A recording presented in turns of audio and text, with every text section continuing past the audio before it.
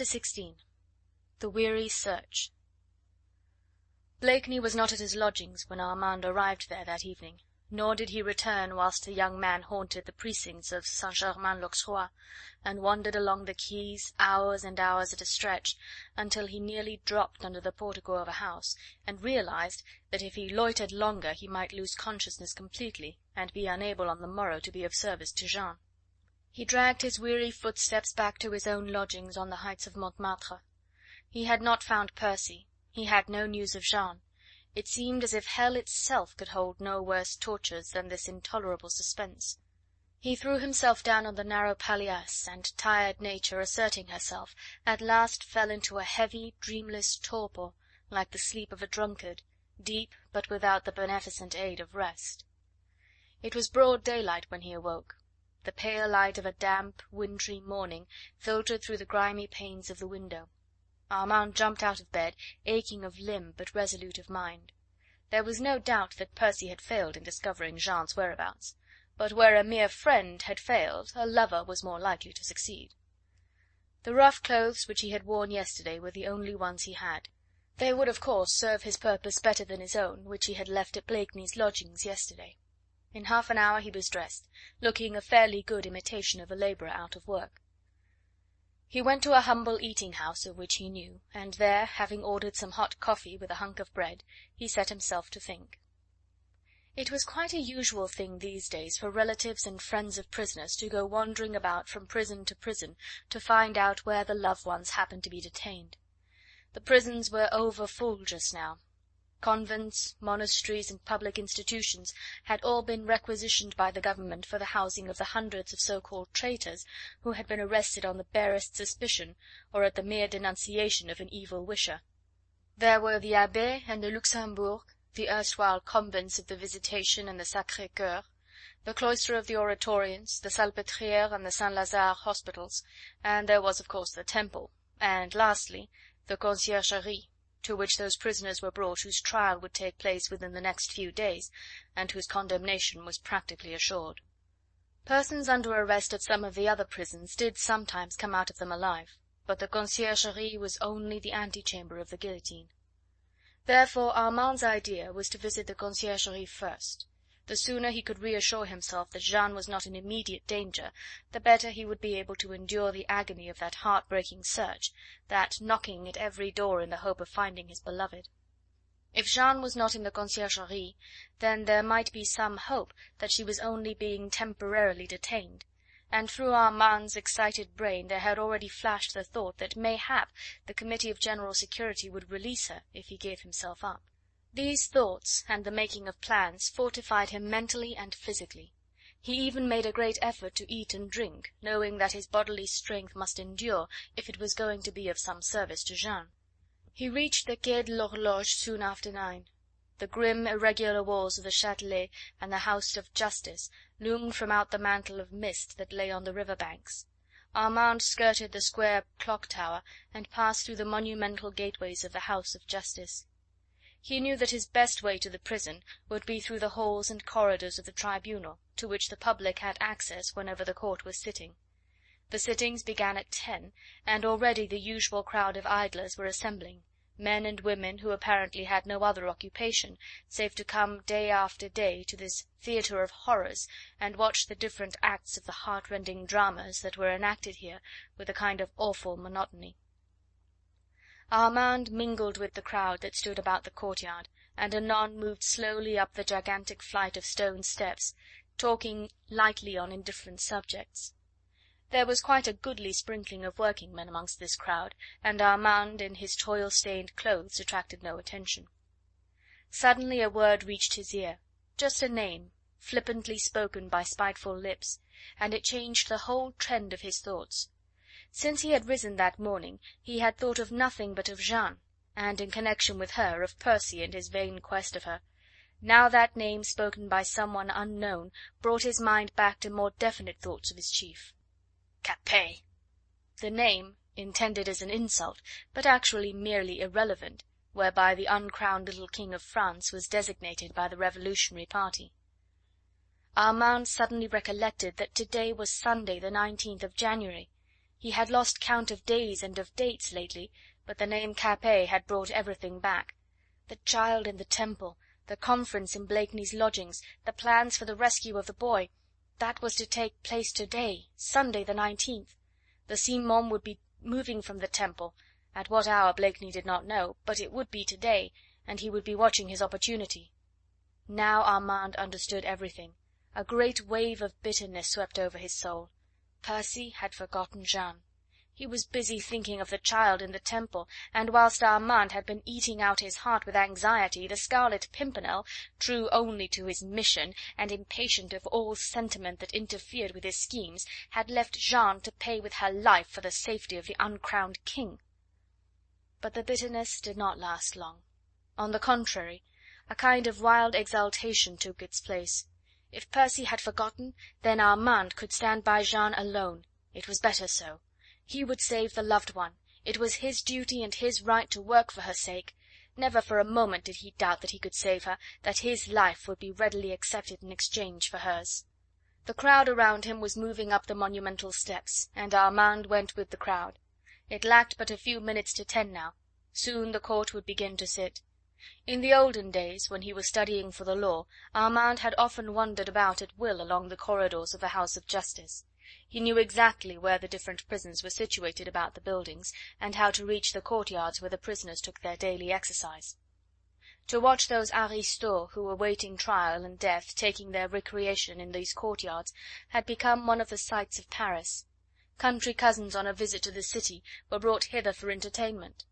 Tall iron gates stood between the public and the prisoners, and a row of sentinels guarded these gates.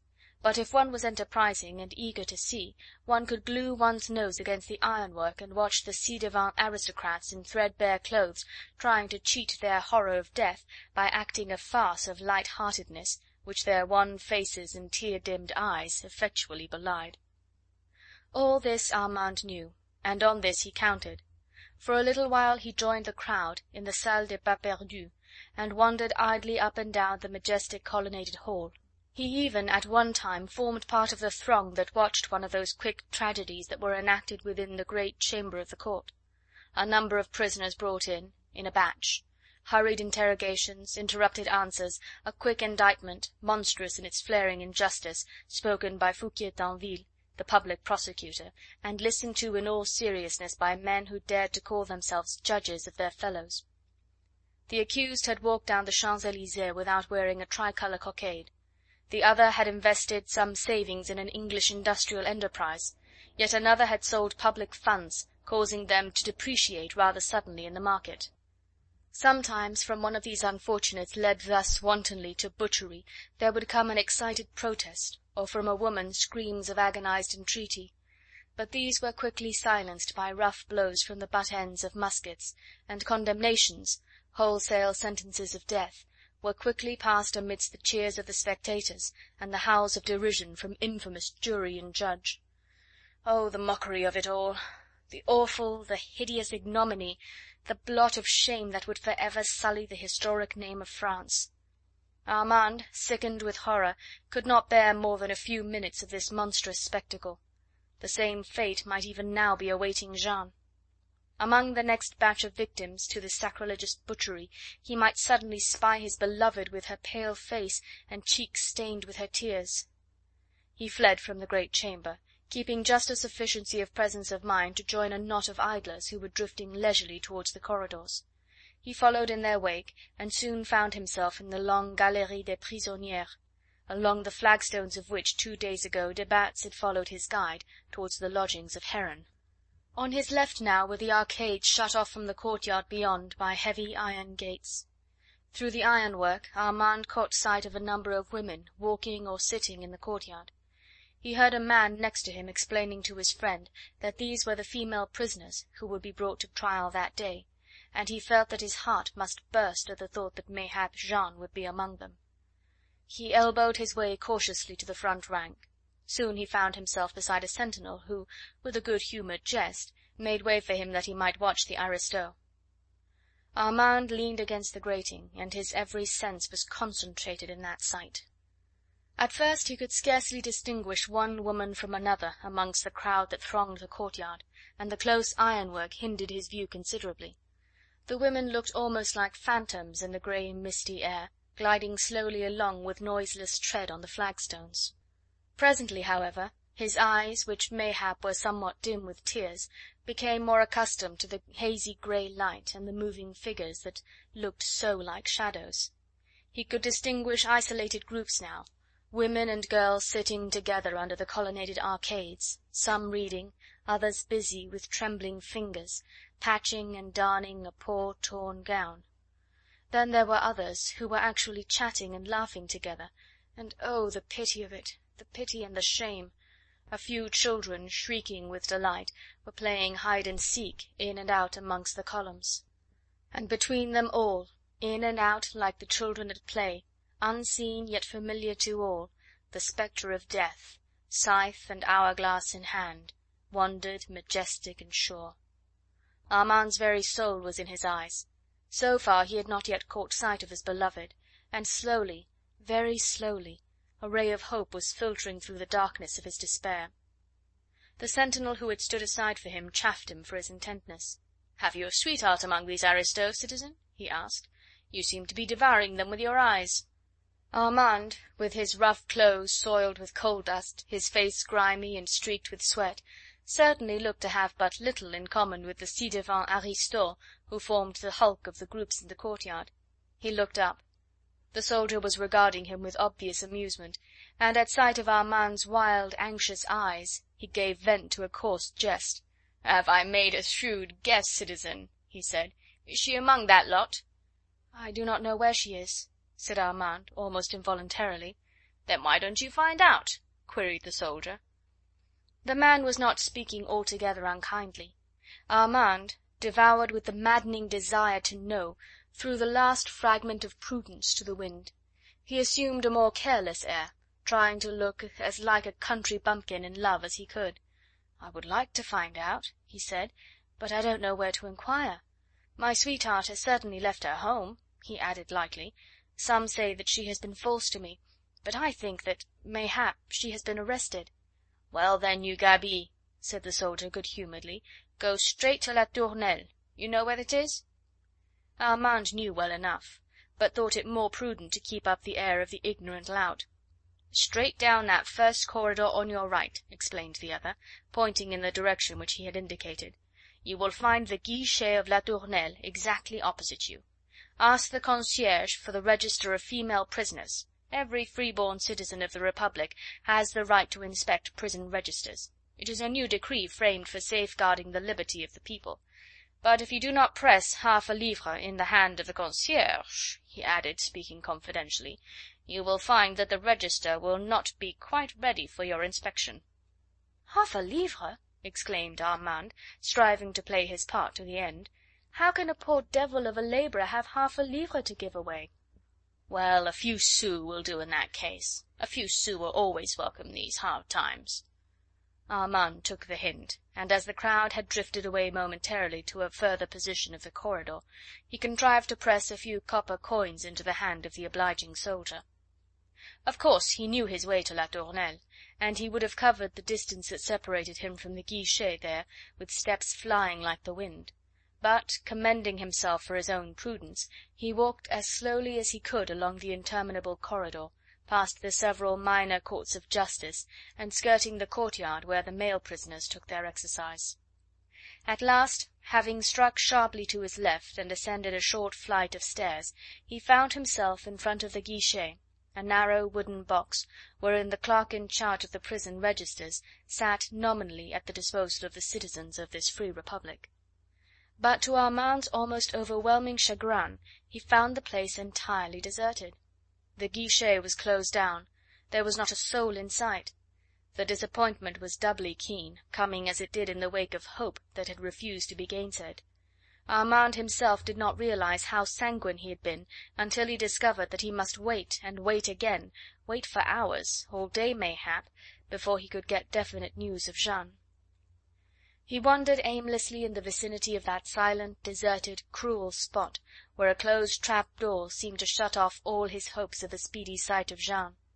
He inquired of the first sentinels whom he came across at what hour the clerk of the registers would be back at his post. The soldiers shrugged their shoulders and could give no information. Then began Armand's aimless wanderings around La Tournelle, his fruitless inquiries, his wild, excited search for the hide-bound official who was keeping him from the knowledge of Jeanne. He went back to his sentinel well-wisher by the women's courtyard, but found neither consolation nor encouragement there. "It is not the hour, quoi?" the soldier remarked with laconic philosophy. It apparently was not the hour when the prison registers were placed at the disposal of the public. After much fruitless inquiry, Armand at last was informed by a bon bourgeois who was wandering about the house of Justice and who seemed to know its multifarious rules, that the prison registers all over Paris could only be consulted by the public between the hours of 6 and 7 in the evening. There was nothing for it but to wait. Armand, whose temples were throbbing, who was footsore, hungry, and wretched, could gain nothing by continuing his aimless wanderings through the labyrinthine building. For close upon another hour he stood with his face glued against the ironwork which separated him from the female prisoners' courtyard. Once it seemed to him as if from its further end he caught the sound of that exquisitely melodious voice which had rung for ever in his ear since that memorable evening when Jeanne's dainty footsteps had first crossed the path of his destiny. He strained his eyes to look in the direction whence the voice had come, but the centre of the courtyard was planted with a small garden of shrubs, and Armand could not see across it. At last, driven forth like a wandering and lost soul, he turned back and out into the streets. The air was mild and damp. The sharp thaw had persisted through the day, and a thin, misty rain was falling and converting the ill-paved roads into seas of mud. But of this Armand was wholly unconscious. He walked along the quay holding his cap in his hand, so that the mild south wind should cool his burning forehead. How he contrived to kill those long, weary hours he could not afterwards have said. Once he felt very hungry, and turned almost mechanically into an eating-house, and tried to eat and drink. But most of the day he wandered through the streets restlessly, unceasingly, feeling neither chill nor fatigue. The hour before 6 o'clock found him on the Quai de l'Horloge, in the shadow of the great towers of the Hall of Justice, listening for the clang of the clock that would sound the hour of his deliverance from this agonizing torture of suspense. He found his way to La Tournelle without any hesitation. There before him was the wooden box, with its guichet open at last, and 2 stands upon its ledge, on which were placed 2 huge leather-bound books. Though Armand was nearly an hour before the appointed time, he saw when he arrived a number of people standing round the guichet. 2 soldiers were there keeping guard and forcing the patient, long-suffering inquirers to stand in a queue, each waiting his or her turn at the books. It was a curious crowd that stood there, in single file, as if waiting at the door of the cheaper part of a theatre, men in substantial cloth clothes, and others in ragged blouse and breeches. There were a few women, too, with black shawls on their shoulders and kerchiefs round their wan, tear-stained faces. They were all silent and absorbed, submissive under the rough handling of the soldiery, humble and deferential when anon the clerk of the registers entered his box and prepared to place those fateful books at the disposal of those who had lost a loved one, father, brother, mother, or wife, and who had come to search through those cruel pages. From inside his box the clerk disputed every inquirer's right to consult the books. He made as many difficulties as he could, demanding the production of certificates of safety or permits from the section. He was as insolent as he dared, and Armand, from where he stood, could see that a continuous, if somewhat thin, stream of coppers flowed from the hands of the inquirers into those of the official. It was quite dark in the passage, where the long queue continued to swell with amazing rapidity. Only on the ledge in front of the guichet there was a guttering tallow candle at the disposal of the inquirers. Now it was Armand's turn at last. By this time his heart was beating so strongly and so rapidly that he could not have trusted himself to speak. He fumbled in his pocket, and without unnecessary preliminaries he produced a small piece of silver and pushed it towards the clerk. Then he seized on the register marked Femme with voracious avidity. The clerk had with stolid indifference pocketed the half-livre. He looked on Armand over a pair of large, bone-rimmed spectacles, with the air of an old hawk that sees a helpless bird, and yet is too satiated to eat. He was apparently vastly amused at Armand's trembling hands and the clumsy, aimless way with which he fingered the book and held up the tallow candle. "What date?" he asked curtly in a piping voice. "What date?" reiterated Armand vaguely. "What day and hour was she arrested?" said the man, thrusting his beak-like nose closer to Armand's face. Evidently the piece of silver had done its work well. He meant to be helpful to this country lout. "On Friday evening," murmured the young man. The clerk's hands did not in character gainsay the rest of his appearance. They were long and thin, with nails that resembled the talons of a hawk. Armand watched them fascinated as from above they turned over rapidly the pages of the book. Then one long, grimy finger pointed to a row of names down a column. "If she is here," said the man curtly, "her name should be amongst these." Armand's vision was blurred. He could scarcely see.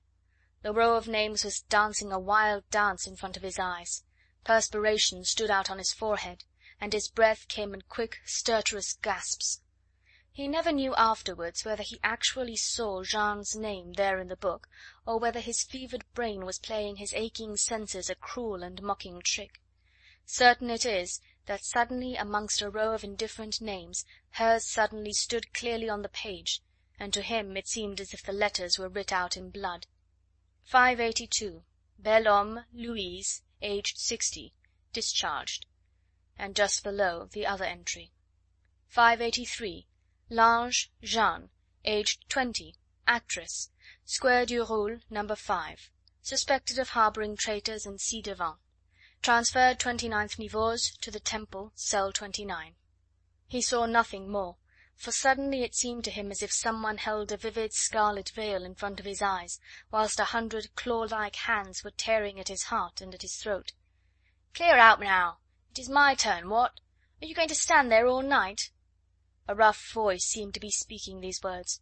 Rough hands apparently were pushing him out of the way, and someone snatched the candle out of his hand. But nothing was real. He stumbled over a corner of a loose flagstone, and would have fallen, but something seemed to catch hold of him and to lead him away for a little distance, until a breath of cold air blew upon his face. This brought him back to his senses. Jeanne was a prisoner in the Temple. Then his place was in the prison of the Temple too. It could not be very difficult to run one's head into the noose that caught so many necks these days. A few cries of "Vive le Roi!" or "A bas la République!" and more than one prison door would gape invitingly to receive another guest. The hot blood had rushed into Armand's head. He did not see clearly before him, nor did he hear distinctly. There was a buzzing in his ears as of myriads of mocking birds' wings, and there was a veil in front of his eyes, a veil through which he saw faces and forms flitting ghost-like in the gloom, men and women jostling or being jostled, soldiers, sentinels, then long interminable corridors, more crowd and more soldiers, winding stairs, courtyards and gates, finally the open street, the quay and the river beyond. An incessant hammering went on in his temples, and that veil never lifted from before his eyes. Now it was lurid and red, as if stained with blood; anon it was white, like a shroud, but it was always there. Through it he saw the Pont au Change, which he crossed, then far down on the Quai de l'Ecole, to the left the corner house behind St. Germain l'Auxerrois where Blakeney lodged. Blakeney, who for the sake of a stranger had forgotten all about his comrade and Jeanne. Through it he saw the network of streets which separated him from the neighbourhood of the Temple, the gardens of ruined habitations, the closely shuttered and barred windows of ducal houses, then the mean streets, the crowded drinking bars, the tumble-down shops with their dilapidated awnings. He saw with eyes that did not see, heard the tumult of daily life round him with ears that did not hear. Jeanne was in the Temple prison, and when its grim gates closed finally for the night, he, Armand, her chevalier, her lover, her defender, would be within its walls, as near to cell number 29 as bribery, entreaty, promises would help him to attain. Ah, there at last loomed the great building, the pointed bastions cut through the surrounding gloom as with a sable knife. Armand reached the gate. The sentinels challenged him. He replied, "Vive le Roi!" shouting wildly like one who is drunk. He was hatless, and his clothes were saturated with moisture. He tried to pass, but crossed bayonets barred the way. Still he shouted, "Vive le roi!" and "A bas la République!" "Allons, the fellow is drunk," said one of the soldiers. Armand fought like a madman. He wanted to reach that gate. He shouted, he laughed, and he cried, until one of the soldiers in a fit of rage struck him heavily on the head. Armand fell backwards, stunned by the blow. His foot slipped on the wet pavement. Was he indeed drunk, or was he dreaming? He put his hand up to his forehead. It was wet, but whether with the rain or with blood he did not know. But for the space of 1 second he tried to collect his scattered wits. "Citizen St. Just?" said a quiet voice at his elbow. Then, as he looked round dazed, feeling a firm, pleasant grip on his arm, the same quiet voice continued calmly: "Perhaps you do not remember me, Citizen St. Just. I had not the honour of the same close friendship with you as I had with your charming sister. My name is Chauvelin. Can I be of any service to you?" End of chapter 16.